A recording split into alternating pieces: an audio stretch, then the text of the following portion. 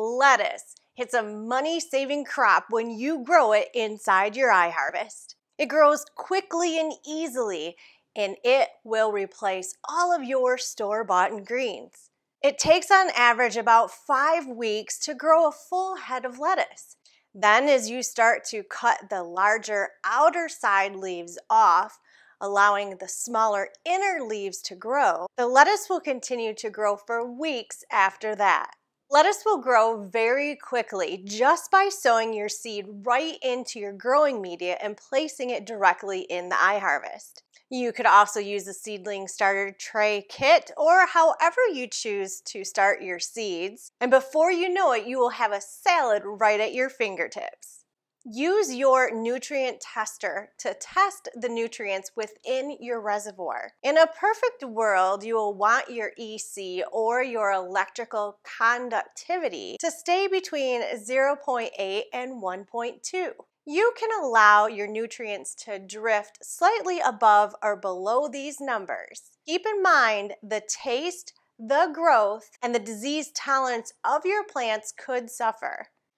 Your lettuce will be the happiest when it's growing with things such as basil, green onion, cilantro, parsley. They all grow really well together because they like similar nutrients. Also make sure that you are testing the pH for your lettuces. Between 5.5 and 6.8 will be where your lettuce will be the happiest. Once your lettuce really starts to take off and you have some larger leaves, trim them off. And then they are ready to eat. Your lettuce will grow the best with between 14 and 16 hours of light. But don't worry about your electrical bill. These lights are LED high efficiency lights and are only 36 watts of power per strip. So don't be afraid to leave those lights on and give your lettuce the best amount of sunlight.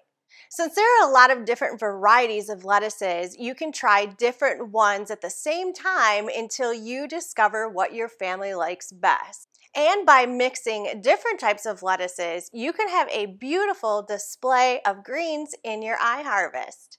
Now eventually your lettuce will start to produce flowers. This is called bolting. You will start to notice a long stem coming up the middle of the lettuce. If you let it go too long, it will start to flower. As soon as you start to see that flower stem come up, go ahead and just trim it off. But just know, once your lettuce starts bolting, you could get a little bit of a bitter flavor from your lettuces, and that depends on which variety you are growing. Just keep a close eye on your lettuces, and this will keep your lettuce nice and fresh.